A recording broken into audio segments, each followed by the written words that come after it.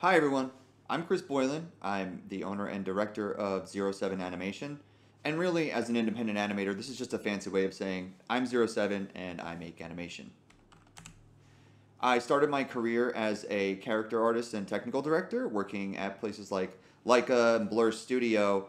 But I eventually found that my passion for 2D animation brought me to Titmouse, where I had the privilege of working on several great projects: the Area 21 music video anthology, Pantheon, which is a great cyberpunk animated TV show, and the Pokemon spot for the Miss Magus promo. I've prepared a quick demo reel for you all, and I am very proud to say that everything on this demo reel was produced with Blender as the primary program.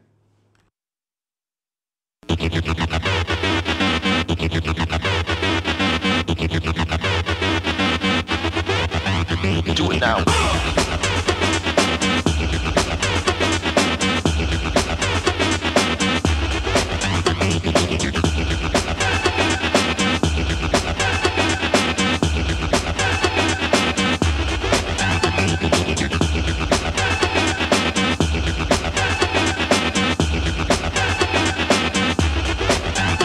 Do it now.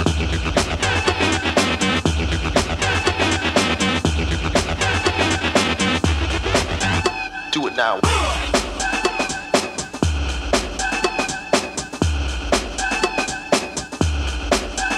Do it now.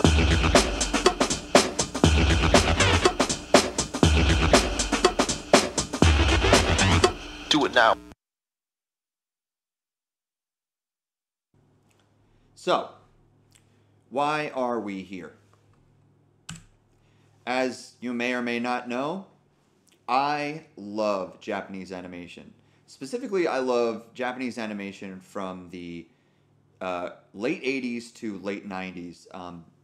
I feel like this represents a pinnacle of cel animation, what cel animation could achieve. These are, for example, Venus Wars, Gundam 0083, Ghost in the Shell, obviously, is a huge influence on my work, and Cowboy Bebop.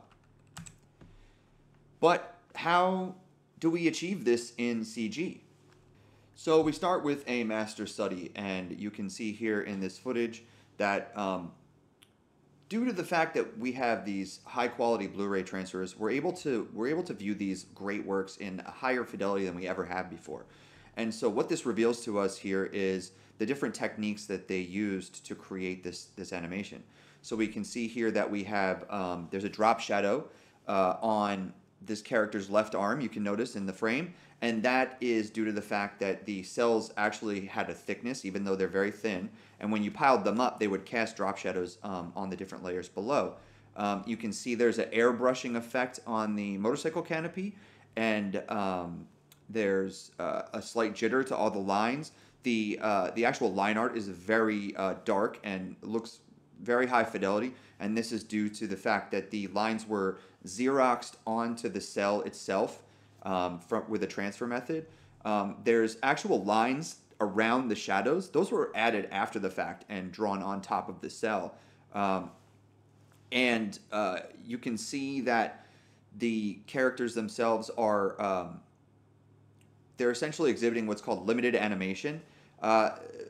Limited animation has only developed further since this time, but at this stage, this was about as high quality as you could get.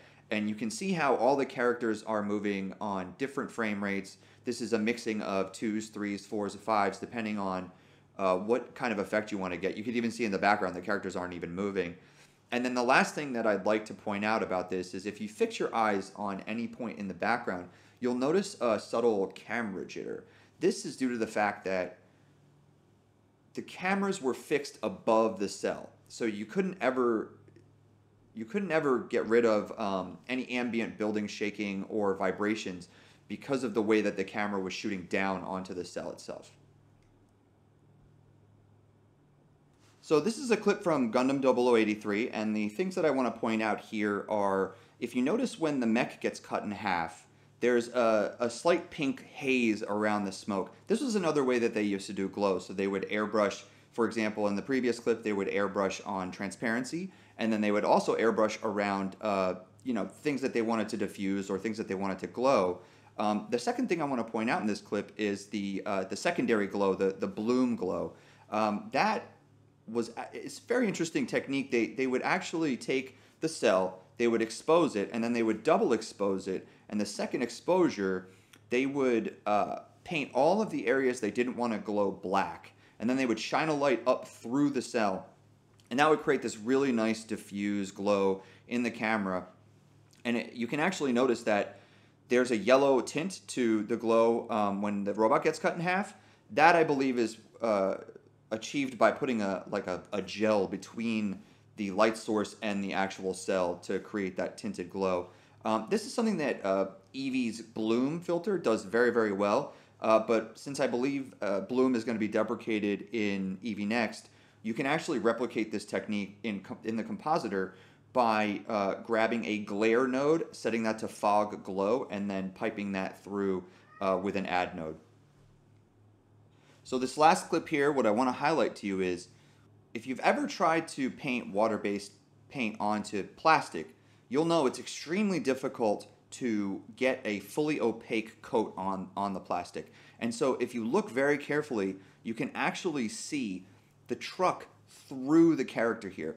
And so this is something that I feel like, because with the advent of digital coloring, you can get the colors perfect every single time, you're really missing that. It's not something that you notice immediately, but you definitely feel it, this subtle color jitter that happens when you're dealing with actual painted cells, right? So I wanted to figure out a way to bring that into the world of digital animation. All right, so with this, we have the elements of 90s cell animation. You have the drop shadows from the cells, the Xerox line transfer effect, the shadow lines themselves outlining the shadows, the two different types of jitter, the two different types of glow, the downshooter camera shake, the use of limited animation, and then the last thing here are the two different aspect ratios, the 1.851 and the 4:3, which both represent unique opportunities for filmmaking. So from this, an idea took shape, and I decided that I had this old test where I rotoscoped over some CG animation, and I wanted to take that and process it through a prototype acetate shader. So you can see here we have our character. The lines are really nice and dark. The Xerox transfer is working really well. The cell itself is casting a drop shadow on the background. I actually developed from this a background shader as well, because the backgrounds are water-based colors on paper. So I wanted to give it a more diffuse effect. The glow from the bottom of the frame is not a gradient. It is an actual lit emissive object that is just slightly out of camera, so it's actually casting a bloom over the frame. And I figured that I thought just based on my studies that this is probably how they would have gone about creating a glow at the bottom of the frame. Rather than adding another cell with an airbrushed gradient on it, they would just put a light right outside the camera so that it casts a bloom effect. The other thing here is that the colors really popped, and this is something that we'll come back to, but what I noticed was when I started shining a light down onto the cell, it actually created a different effect with the colors, which is really interesting to see. And the last thing here is that I just added procedural noise that emulates dust and grime and any sort of stuff that gets stuck to the cell, because it was plastic and you could never really get it clean. So with this test completed, I developed what I'm calling my hybrid method pipeline, essentially blending Blender and 2D animation, traditional animation techniques together. So first we start with the CG rig. You can see here that I have my CG character all modeled. The hair is flipping to emulate essentially what happens in 2D animation, where the hair is staged to camera. The rig is what I call a full broken hierarchy. There is no IK in this rig, and this rig is essentially designed to pose the character exactly as I want to, in any way that I want to. I want to essentially emulate the process of composing a drawing, so I've given myself complete control over the character here. As we zoom into the face, you can see that the jaw itself is fully posable. I've separated out the jaw itself from the chin so that you can do the mouth flaps by lengthening the face a little bit and opening and closing the mouth. The eye is completely posable. This facial rig is completely deformer based. There are no shape keys on this rig, and I find that gives me the maximum flexibility when it comes to posing the character out. The grease pencil lines are mapped onto the surface of the character, and those are going to be used as landmarks for my 2D animation. From here, I create model sheets. These are essentially just blueprints for the actual character animation. So this is where I want to make sure that I'm careful about where I want to put my lines, where I want to put my details. You can see I have the full turnaround and a facial expression sheet. And I knew that I was going to be animating a sequence where the character's helmet opened, so I wanted to include a pose with the helmet closed and the helmet open. From here, we continue on to color design, and the interesting thing about this slide is that the color key on the right side of the screen, I actually found this on Twitter. This is actually the actual color key that the manufacturer would send to the studios for them to order the colors. So if you actually go to this website called Set Day Dreams and you check the Gundam Wing set day, you can see these color codes on the actual character sheets, match them up, and see what colors they use to actually fill the characters in. So once this color sheet is complete, we can now move on to the next step of the production, which is, again, pretty straightforward. I just used static boards to enforce the constraints that they themselves would have used, right? So I'm at this point, I'm thinking about camera moves, I'm thinking about animation layers, I'm thinking about everything that's going to go into the production from this stage, right? I'm not going into animatics, I'm not going out of my way to use modern techniques. I just want to get in the mindset of the artists and what they were thinking and how they were going about doing this. To that effect, I actually ended up buying a mechanical stopwatch, and I feel like this helps me visualize the scenes a little bit more. You click the watch, you close your eyes, and you look at the scene, and then once the scene is over, you click the watch again. And this scene actually turned out, it says 5 plus 0, which is 5 seconds plus 0 frames. This scene actually ended up being 4.5 seconds, so 4 plus 12 frames. So from here, I basically take the final board frame, I blow it up, I put it in the camera background, and I create my layout. Once I've created my layout here, I'm also thinking about how the character interacts with the different objects in the scene, what cell layers are going to be included with each other, when the cell layers separate, etc. After I've completed this, I take this pose and I export it to TV Paint. From here, I create my 2D layout. This is where the keyline art is established. The shadow lines have been added. The background and character layers are all separated, so you get the background, the character, and the foreground layers. So from here, we are just going to go straight to CG animation. This is straightforward. This is essentially just animating the character as if we were animating a CG scene. The only difference here is that when I'm animating, I'm trying to take into consideration what objects are going to be on what cell layers, because I don't want to have too much jitter or overlapping motion on the same cell layers. And the reason that we want to do this is essentially, you know, there's a lot of details in that chair, and I want to make sure that I don't have to redraw that chair too many times. You know, mechanical animation is always difficult and time consuming, so you want to make sure that all the objects that are going to be on the same cell layer move on the same frames. And there are a couple of frames where the chair and the heads-up display actually do offset each other, but that's fine for this example here. So from here, the animation is exported to TV Paint. This is where I rotoscope over the CG using those grease pencil landmarks that I pre-planned out. You can see here now that the shadow lines have been added and all of the layers are separated out. And actually, the character himself is interacting with the chair until he's not interacting with the chair and he becomes his own cell layer. After this, we do the color fills.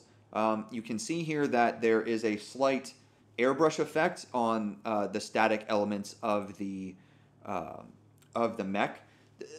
I found that the old school anime used to do this a lot, especially in like sci-fi, where they would have a really, really nice drawing of a mech that they didn't want to necessarily animate, so they would airbrush it and then kind of just slide the cell across the frame.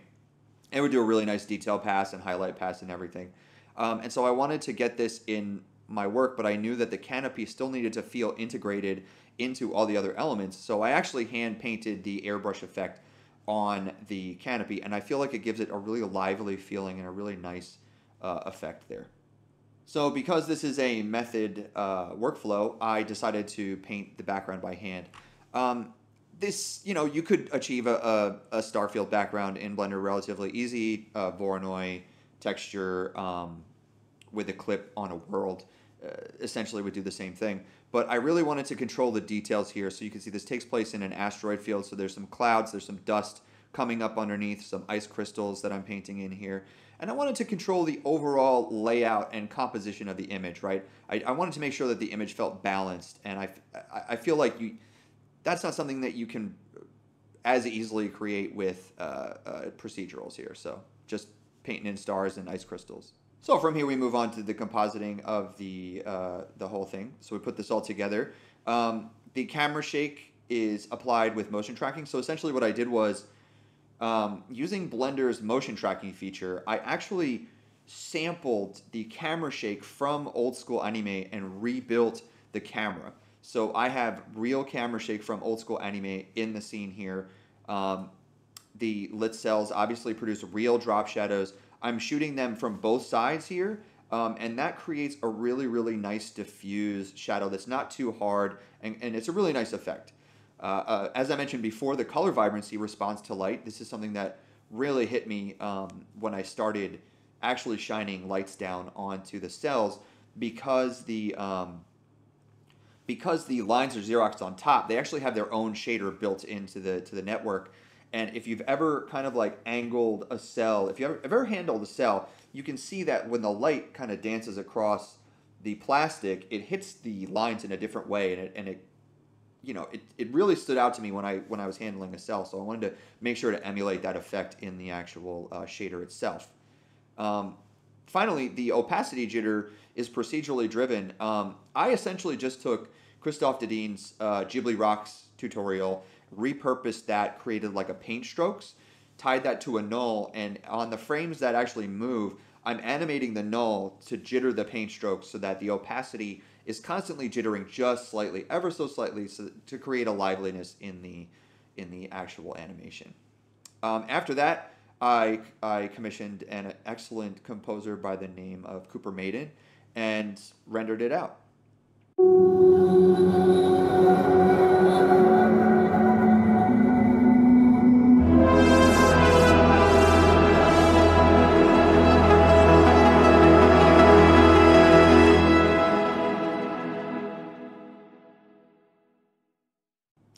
And that's my talk.